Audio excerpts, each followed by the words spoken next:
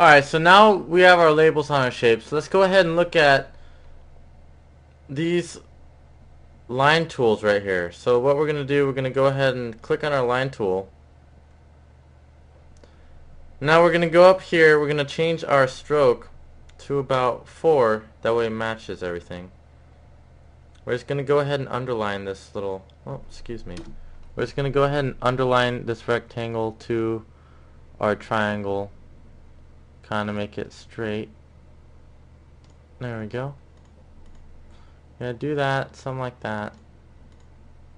Or what we could do, we could also find the midpoint of this right here, this area. So what we're going to do, we're going to go ahead and cut this into 2, like that.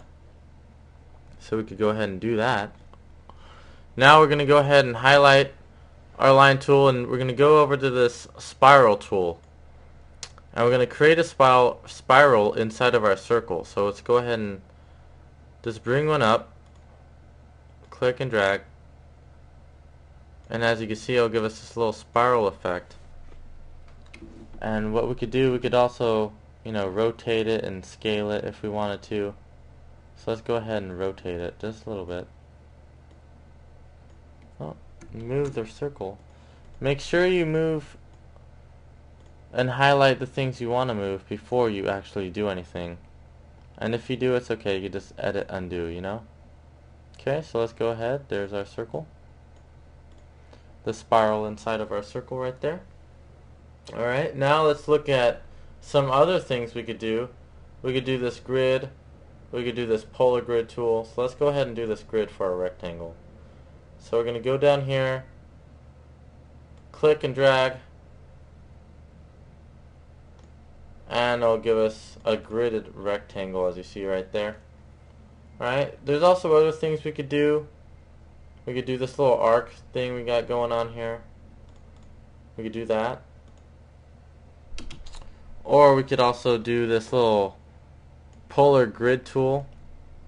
Oh, I haven't gotten out of my arc tool yet. Hold on. Go over here to our polar grid tool, highlight that and select that.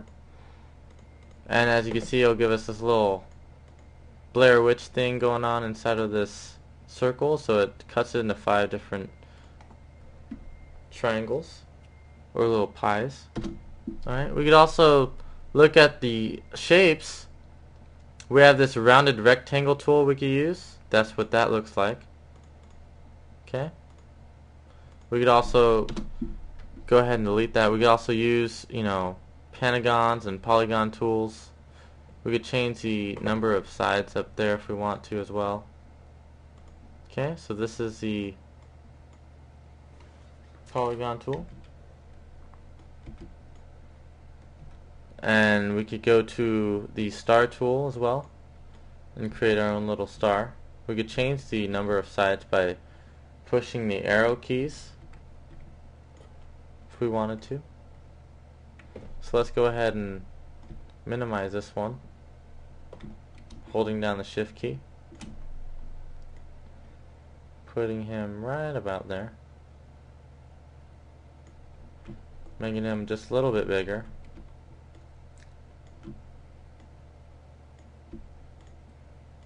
To give it more of a nice little effect right here.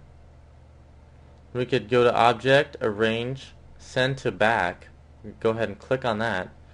And that'll put all the lines behind all these other, circles and squares triangles we got going on. So let's go ahead and select a fill color. Maybe a light green or something. Something like that. Looks pretty decent. And we could do that. Alright, so there's just a lot of things you could do inside of Illustrator just by messing with, the presets and stuff. We also have this flare tool, and this gives us more of a 3D type effect. As you see here, we have a little wireframe effect. And that, let me make a larger one for you to have you get more of an idea of what's going on. So what this does, this actually is more like a lens flare type effect. Let's zoom in. And as you see here, it gives us, this is actually rendered in 3D right here, this little light thing right here. and this gives us a nice little effect. So we could go ahead and just plop that over here right by our circle. I know we could do that as well, and as you can see, it gives us a nice little luminosity effect. We can go ahead and change the scale to it, shift it down a little bit, and there we go. Alright, so these are tools you could use inside of Illustrator if you wanted to. And that's how you go ahead and create a composition of, grids and squares and stars, circles, and text and stuff like that. Alright, so let's go ahead and move on and talk about tools more in depth and go over the paintbrush tools and stuff like that.